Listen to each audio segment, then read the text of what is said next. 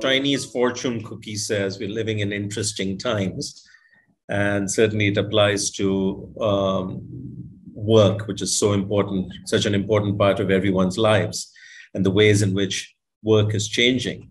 The way I like to think about it, talk about it, is that we're living sort of in a perfect storm. As you know, a perfect storm is one which comes from the collision or convergence of multiple storms. And that's what seems to be happening here, because there are 3 or 4 trends which are powerful in themselves, and they're now colliding. So one of them is quite a long-term trend away from jobs towards flexible arrangements, leading to much more gig work, self-employment, etc. I think the idea of stable jobs and companies leading to stable, predictable careers is becoming obsolete and relevant to fewer and fewer people. There are multiple reasons for this. One is because the environment is so uncertain and turbulent, most organizations, employers are trying to become more flexible in the sense of having a small core of permanent employees and then different types of arrangements using vendors, subcontractors, consultants, even gig work to access talent and get other things done. And, I see this only a trend that's only accelerating. And which means, again, more of us will have to figure out sooner rather than later how to be self-employed or an entrepreneur. Then comes COVID, right? And COVID has completely, profoundly changed the nature of at least knowledge work. So one of the things that COVID has shown possible is remote work or virtual work. And it says, at least for some kinds of work, you can do this perfectly well for long periods of time. And that's unlocking a huge amount of opportunity and potential, both for employers as well as individuals. The other thing that COVID did is got many of us re-examining our life priorities and where does work fit in the scheme of other life priorities. And many of us learned how to better integrate work and life. And having tasted that and seen that you can be reasonably productive, there's a reluctance to go back to another extreme, right? So the world has changed in profound ways. Now, this doesn't apply if you are a frontline worker, right? If you're a sanitation worker, a nurse, or whatever, it's very, very much required that you be on premise. But for a lot of other kinds of information work, knowledge work, the world has changed.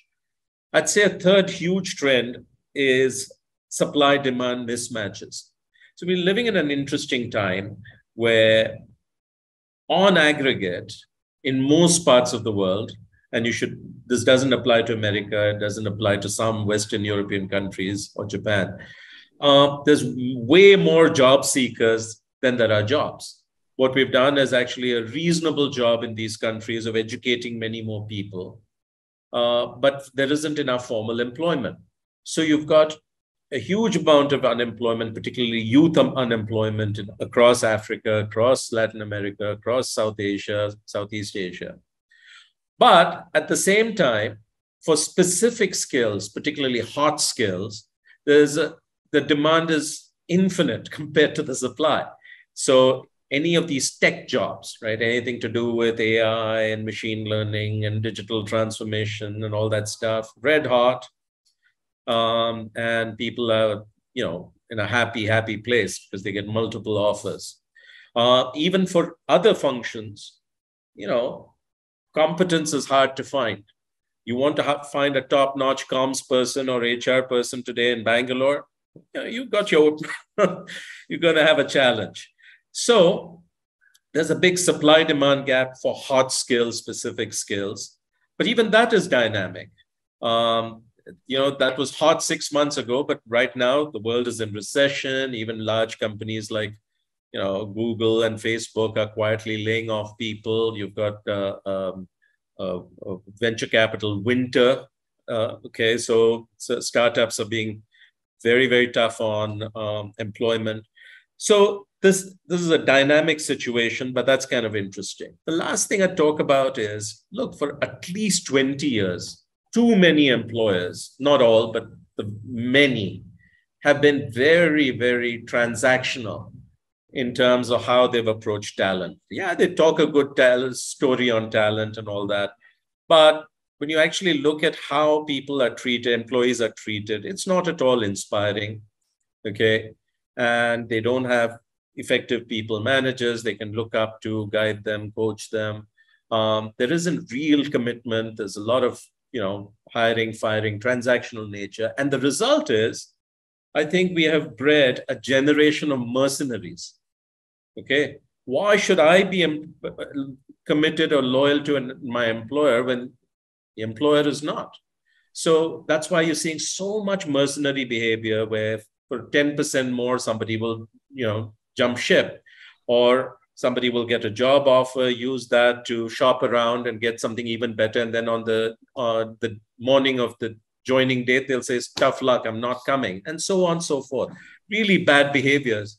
But the thing to realize is we bred these behaviors. So what you've got right now is all these things coming together, and it's manifesting in such a variety of ways that we give names to. The Great Resignation, then that was followed by the Great Termination. There's quiet quitting, but now there's also quiet sacking, okay, which says, hey, if I find you quietly quitting, I'm going to quietly sack you. So, but frankly, there's nothing all that surprising. It's really a complex interplay of these trends. It's not time to get all panicky. Okay, the heavens are not falling. If you're an employer or company or whatever, it's a time to think quite calmly, deliberately about how you want to deal with some of these fundamental trends, which are not going away. Okay, the world has changed, and we're not going back to the past anytime soon. I think the question around, has the world seen some of this before, is a very interesting one, as there's a famous quote that says, those who don't understand history are doomed to repeat it. So, I spent the first half of my life, actually, I still am very much steeped in the world of industrial companies and manufacturing. And it's right from about 1930 till today, there's been all these trends when applied to labor. Okay. Now, what it seems is happening is the same issues are, becoming relevant to the world of knowledge work or intellectual work.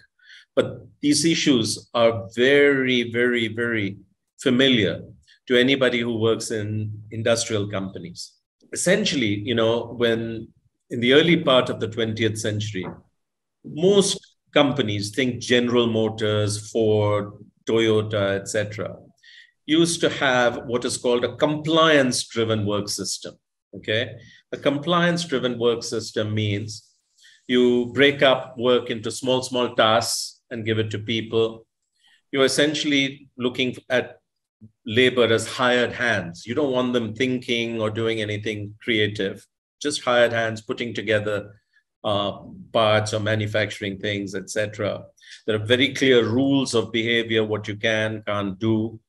And there's a very clear hierarchy where senior management speaks down to management, which speaks down to the workers. You got into two issues. One is employees started ganging up as unions and pushing back against some of these practices, saying, look, we're human. We want to be treated as humans. We want more control of our decisions, more autonomy over our lives, etc. And so you had this unionization. The other thing that happened is some companies like Toyota figured out a much better way to organize work. And today we call these commitment-driven work systems, where they said, look, the employee is talent. We just don't want hired hands. We also want their minds. We want their whole person there, solving problems, being creative, taking initiative, etc. All within a box. Okay, so you don't get to think about the CEO's job. You get to think about your job in a lot of creative ways. And so they created a whole different approach to work with a lot more empowerment and a lot more reward sharing in the success of the organization, etc. And so these got called high performance, high commitment systems. And what people began to realize is you can drive productivity up even faster when your whole workforce is all in. And so then gradually American and European companies started emulating this. The sad thing, though, is the revolution in manufacturing has not gone far enough. There are still a large number, maybe even a majority of firms which are still stuck in the old paradigm of adversarial relations with employees. And you can see that playing out today in companies like Amazon, where the employees in the warehouses are rebelling and organizing to demand better conditions, fairer conditions, etc. Now, it strikes me that the same issues and the same choice is available for organizations in the world of knowledge work. You have two ways to deal with the trends I talked about. Should you go down the compliance path, or do you go down the commitment path? So now some employers are saying, look, this remote work, we've had enough. Okay, people are goofing off, they're moonlighting. We need to see them in the office at least 3 days a week, better yet, 5 days a week. Okay, why are they saying that? Because they don't know how to measure the productivity of knowledge workers. So we confuse presence or attendance and activity with productivity. Okay, and employees are pushing back. They're saying, hey, how is this more productive? I'm actually more productive working from home. Okay, I'm getting more done. I come here and then I'm supposed to get on a Zoom call. How much sense does that make? Okay, or I come here and it's a noisy open floor and people are chatting.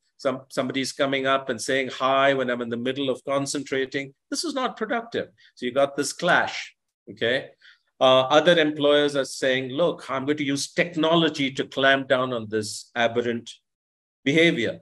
So I'm going to look at employee emails and see who's doing funny stuff. I'm going to look at who's applying for jobs on LinkedIn. I'm going to see who's out there and on social media saying things, stirring things up or moonlighting and so forth. And I'm going to use all this technology to actually monitor and clamp down on human behavior. It sounds like an Amazon warehouse, okay? So I think that's the path that some companies are choosing or thinking about going down. Yet others are trying to say, look, maybe there's a better approach. How do we go down the high performance, high commitment pathway? Now, this is hard to do, okay? Because what it means is you have to connect your company purpose with employees' ambitions, okay? That's easy to say, hard to do. You have to give them people managers who are at least competent, if not inspiring. Forget inspiring, competent, fair, will be there for you. You've got to figure out how to measure productivity, okay? And which is why some of these new things like OKRs become so interesting, because it allows the employee and the manager to get aligned around outputs and outcomes instead of activity. Okay, now you both can talk about things in the same way. And you can decide, is Ravi doing a good job or not doing a good job, regardless of where I am or how many hours I'm pretending to be working. So this is all very different and it's a lot of hard work. So it's much easier to go down the compliance path.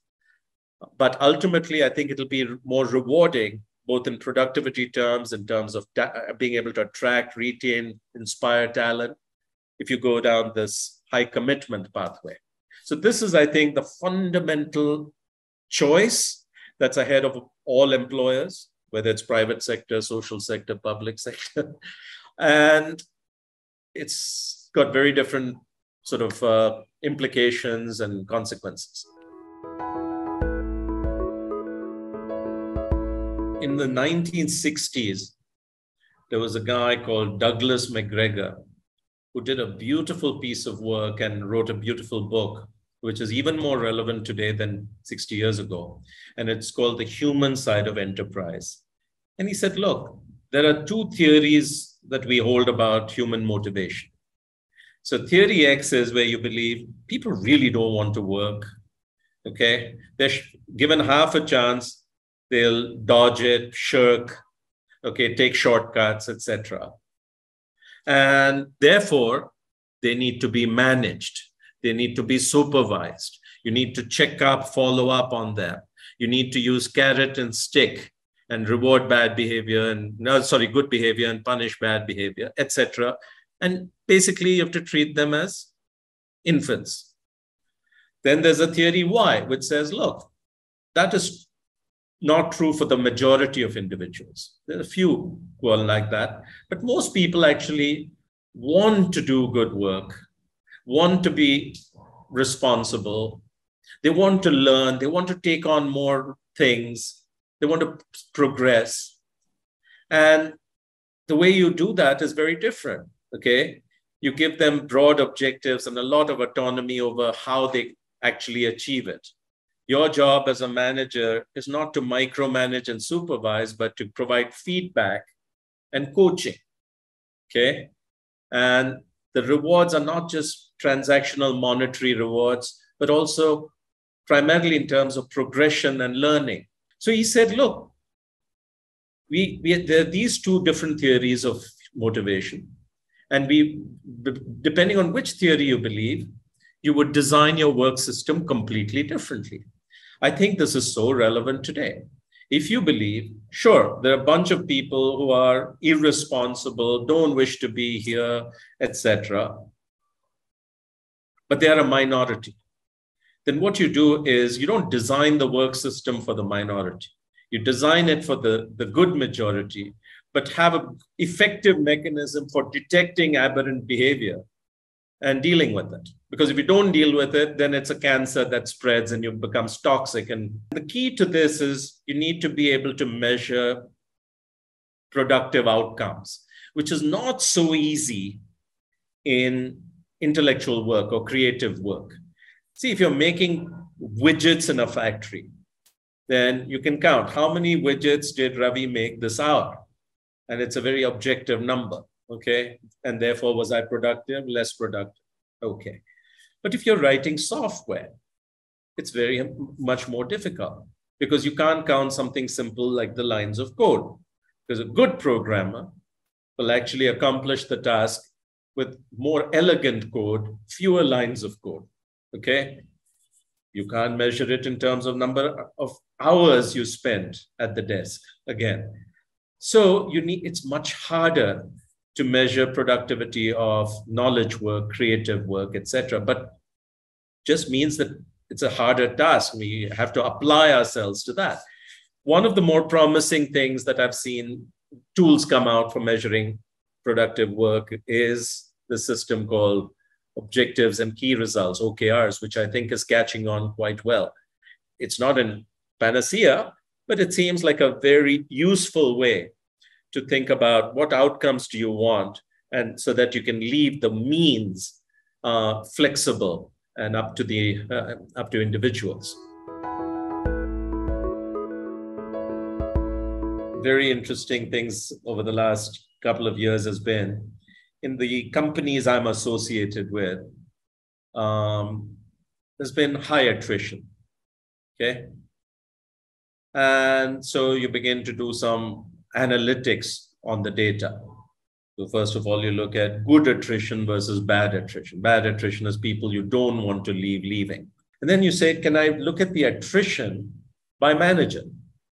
And can I also look at a couple other data points to the extent you measure employee engagement? Can I look at it by manager? Can I look at results of some sort, performance by manager? Then you find something really interesting. There's huge variation, okay? So in the same organization, for roughly the same type of work, same city, you'll find some managers with very low attrition and very high engagement scores, and others who have very high attrition.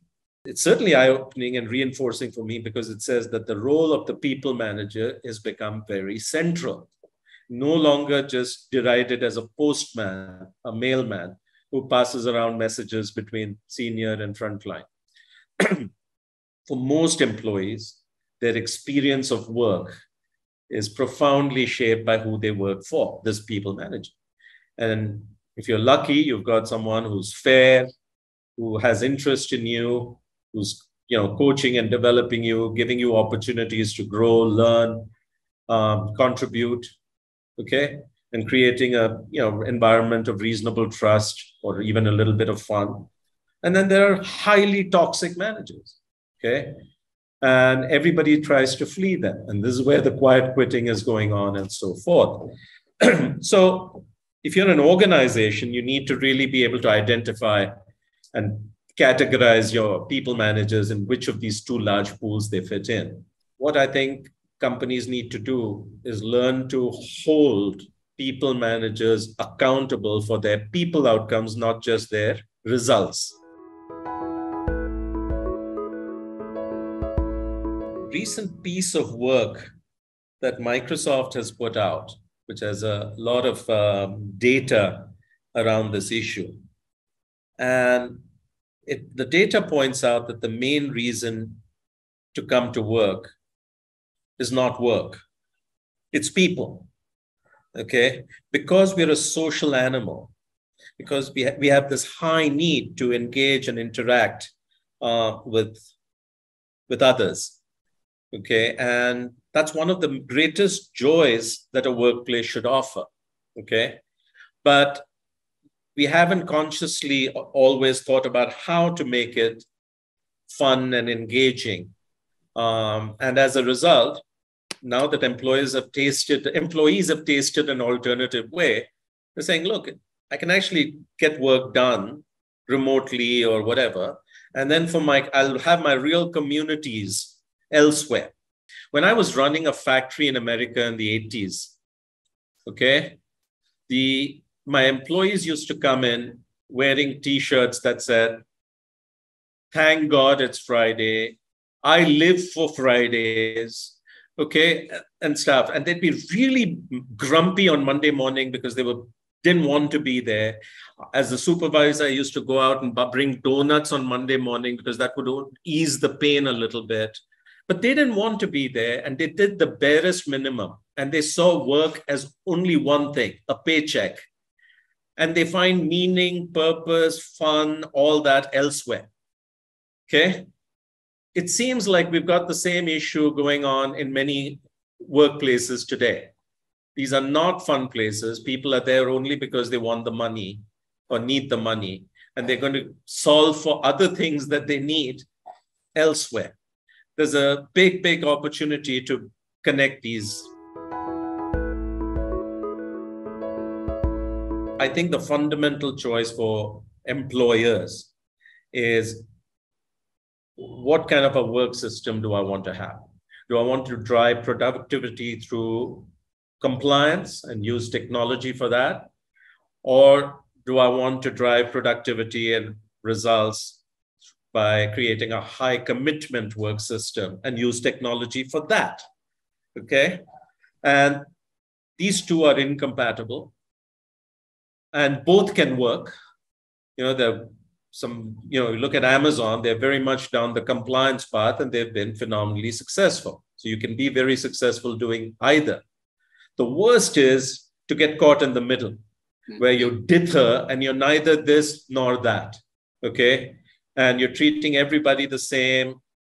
You're building a low trust system, but then using exotic techniques like special chefs and menus to draw people into the organization, pandering to them and doing all that. It's a mess. So I'd say be clear, pick either that is consistent with your belief system and go down that. Don't get stuck in the middle and dither.